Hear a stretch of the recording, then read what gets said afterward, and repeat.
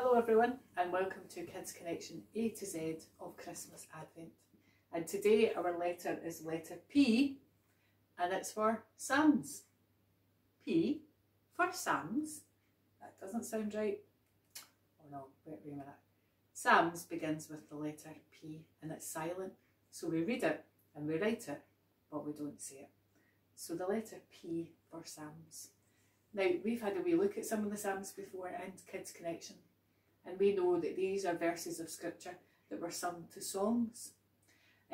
Some of the songs are a bit sad. Some of the songs are about things that are troubles and problems that David or some other Christians were experiencing. Some of the Psalms ask questions. And lots and lots and lots of Psalms are about thanksgiving and praise being offered to God.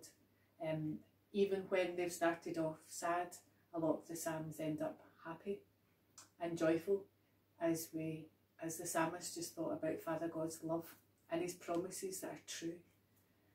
And there's a psalm, Psalm 98, that's an Advent psalm, and it tells us all about the birth of Jesus and about it being so special. And we've got a wee puzzle. If you have a wee look on our Facebook page, we've got a wee puzzle for you, and it's about Psalm 98. And if you have a special look at verses 6 to 9, then it might help you solve the puzzle that's on the Facebook page.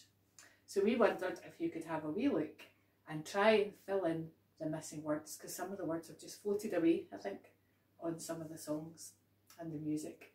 So have a wee look at Psalm 98, especially verses 6 to 9, and see if you and your family can fill in the missing words and read all about Jesus' birth from the Psalm 98.